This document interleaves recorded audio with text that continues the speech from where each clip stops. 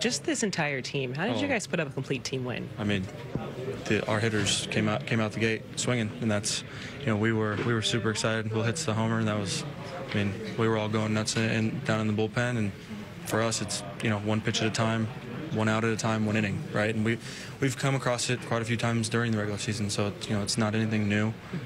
We all trust each other down there, and we got 8, 9 guys that we're ready. They've seen you in situations in which it's an up down. We saw it today, 5 outs. When you know that you're going to be extended, but also knowing that got to leave it all out there on the field in a must-win like this. How do you just manage yourself in those situations? For me, it's just keeping the heart rate down. If I can keep the heart rate down, make sure I'm breathing and staying loose, things are pretty good, So, it's just being efficient and getting into deep ball counts is not ideal, but at the end of the day, we had guys pick each other up tonight.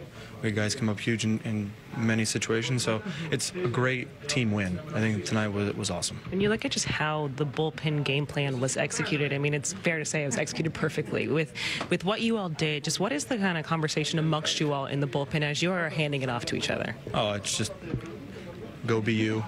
You don't need to be any more than what we are, and we trust our scouting reports and we go from there, and I think you keep it simple. Yeah, what does it mean to force now a Game 5, bringing this back home? Oh, it's great. We get to be in LA, wear white uniforms, crowds in our favor.